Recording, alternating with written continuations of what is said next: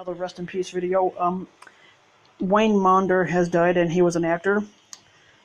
He was 83, and he didn't have that many movies listed either, or TV shows for that matter. His acting credits only had like 13, but he was most known for playing the character Scott Lancer in the TV show Lancer that ran from 1968 to 1970. It only ran for 2 years. But then he also played in the movie Porky's back in 81. And the movie Porky's, even though it was released in 81, 37 years ago, every dirty, rotten, fucking sexual, sleazy, rotten thing that was in that movie that I liked was in that movie. And I'm dirty-minded, so of course everything dirty-minded, sleazy, rotten, everything like that was in that movie.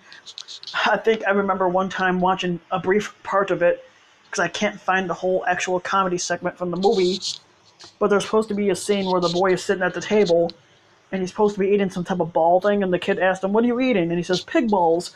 And the guy said, "No, seriously, what are you eating?" The guy says, "Pig balls." All of a sudden, you see the truck pull off, and it says Pig Ball Meat Company, and I was like, I thought it was kind of hilarious.